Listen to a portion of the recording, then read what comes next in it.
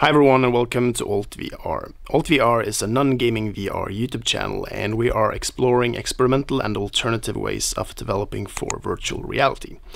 Today we're going to take a look at the Microsoft Hololens and we're going to create an Augmented Reality Memory Palace. So we have access to this device for the day, and this is thanks to TechLab, which is they're not sponsoring this video, but they're borrowing us the head-mounted display for this day, and we're going to see what we can create of this.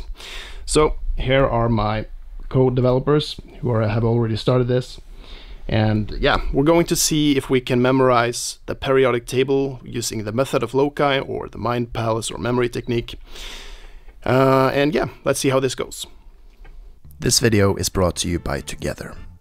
Or who am I kidding? I don't have any sponsors. Together is a company that I co-founded together with my friends, and we are looking for beta testers. So we created this company to use immersive technologies to enable more people to explore the natural wonders of the world. Through state-of-the-art 360 video and streaming, you can visit amazing natural attractions all over the world. Create an avatar, team up with your friends, and see who can take the best photos of the northern lights. Go to together.no or follow the link in the video description to be one of the first people to access Together.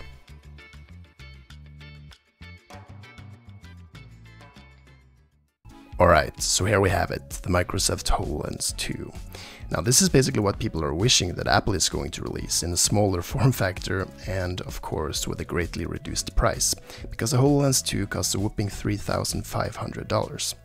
This device allows you to see virtual objects in your physical surroundings, so instead of having to create a whole virtual environment in VR for our memory palace, we can just use the world around us. Wow, you look insane. Your eyes look fake. It looks like you're a robot who has projected eyes on your head. What are you doing? Because this looks like you're creating the Matrix. I'm currently setting up our Git repository, or I'm trying to check out the correct branch, but Git is being weird. Don't film me yet. I'm gonna feel like an old man. How does this thing work?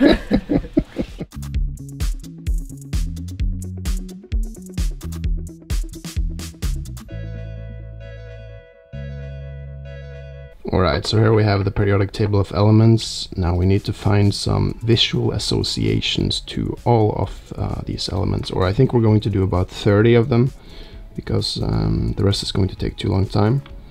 So here inside the Unity editor we have a variety of objects that in some way work as an association to the various tables, or the various elements in the tables. And these is the ones that we're going to actually place out in the space around us using the HoloLens 2. Alright, what are you doing now, Tim? I'm making a 3D model of the Google Chrome logo. Why? Because that's going to be our association for Chromium, the Memory Palace. This looks good. Thank you, thank you. You will now be employed by Google, yes? No, I turned them down.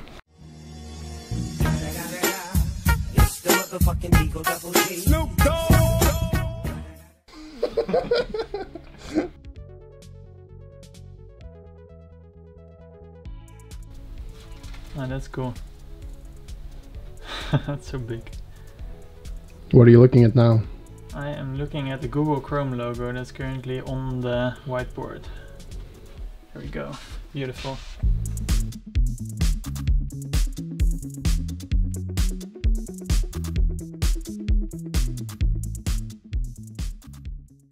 Alright, Abel, what's up? What are you working on? I'm currently working on implementing the event listener for the gestures. So what we want to do is, like, if you make a hold gesture, that we spawn the object that we're trying to place in the room at our fingertips. So from the moment the HoloLens recognizes a hold gesture, we want to spawn the object there. And I'm currently working on like catching that event and then fetching the transform that's associated with that and applying that to the object that we're trying to spawn. Nice. Yeah, that should do it. Right now it's just set to, it has this game object that's empty. That's the transform I'm using right now. So just by pressing the spacebar, it should spawn like all these objects in turn at that location. So this should work now? Yeah, but I'm not sure how you press the spacebar inside the HoloLens. maybe you can use the keyboard still. At least in here, they Yeah. are spawning. But they are spawning like hydrogen all the time? Or is it just a name? Yeah. Oh, I think I've forgotten one line of code. I'll check. Under the spawn item thingy. Under there. Here? Yeah. So let's try this again. Yes. Nice job.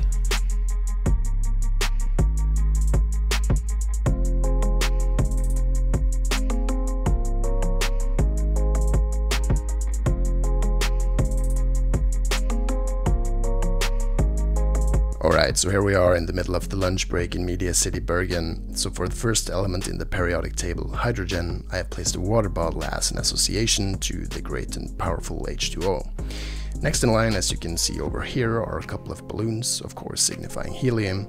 Now, I can resize and move these objects about, which feels kind of cool, because you get this weird sense of actually touching the virtual objects, although all that you're actually touching is your own hands. And as the third element, we have a battery. Now, I don't think that this looks like a lithium battery, but it still works as an association to the element of lithium. Moving further here over to the check-in tablet, we see a couple of strawberries. These berries are acting as an association to beryllium, which is the fourth element in the periodic table. Moving further yet, we see this rather semi-poor object of a drill or a bore, which is used for drilling or boring. I don't actually know the difference, but it works as an association for boron, which is the fifth element in the periodic table. Next we have a diamond, inconveniently placed where someone is now eating lunch, signifying carbon. And for the seventh element of nitrogen, I place some dynamite that reminds me of nitroglycerin. I can, by the way, add that when I'm doing this recording, the frame rate drops to 30 FPS instead of 60, so it feels quite a lot smoother when I'm not doing the recording, but it still feels quite fine. For the eighth element here, we have a non-textured model of an oxygen tank, which of course works as an association for oxygen. And for the ninth element, we have the large tube of toothpaste over there, which acts as an association to fluorine. Fluorine. I'm not going to feel more socially weird walking over to these people than I'm already feeling recording this. And on this truck-like thing, we see a neon sign of a cat, which is acting as an association for the 10th element in the periodic table of the gas neon. Looks very good. And of course, for sodium, we have a very translucent soda bottle, which reminds us of the 11th element in the periodic table. Now, if we go further inside the hallway across these toilets here, we have a magnet for the 12th element in the periodic table of magnesium. Yeah, this one looks quite good. And on the door here, we see a beer bottle, looks like a low poly knockoff off of Heineken, which acts as an association to aluminium. Moving further here, I am completely ignoring and walking straight past the silicon association, so we picked a Raspberry Pi as an association for silicon. I completely forgot about that one, so much for the Memory Palace effectiveness here, but it wasn't very hard, it wasn't very easy to see. Now over the trash can here, we see a large box of matches, and what are matches made of? I don't know, but I think once upon a time they used phosphorus in these, and that works for me. So here you can see a problem we forgot about, by the way, incorporating occlusion into our app. We see straight through the walls here. But yeah, anyways, the next element is symbolized by an egg, which I think smells like sulfur, and that works for me. And next in line, we have some cleaning detergent, which works as an association to the 17th element in the periodic table of chlorine. An absolutely astoundingly beautiful 3D model here as always. Let's just place that right there. And yeah, here we have something very familiar for this video. We have the magnificent HoloLens 2. So I always wanted to try this. Now this works as an association to AR, right? Augmented reality, which again works to remind me of argon, the 18th element in the periodic table. And yeah, this shit doesn't work. I would recommend everyone don't buy virtual HoloLenses. So if we go further on here, we see yeah, a very interesting table tennis match. So we have a banana, which is rich in potassium, and the banana is playing against the skeleton, which is rich in calcium. And we're getting close to the end now. If we go up the stairs, we are nearing the end of our journey, and this association is perhaps slightly far-fetched, I guess, but this is a printer or a scanner, and it works to remind me of scandium. But I have an even more shitty association, which is this slightly metallic looking ball. This metallic shader looked a lot better in Unity, but it still works as an association for titanium. So if we continue with the weird associations, this is the incredible, beautiful 3D model of a van.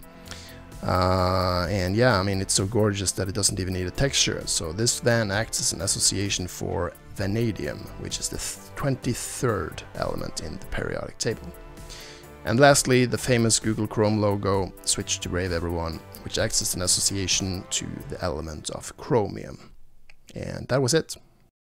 Alright everyone, thank you for watching. That was it for this video. If you enjoyed this, then please consider subscribing to the channel and liking the video. This will help us reach more people, and you'll also be notified when we release new content like this in the future. You can also go on to check out some of the other stuff that we've done.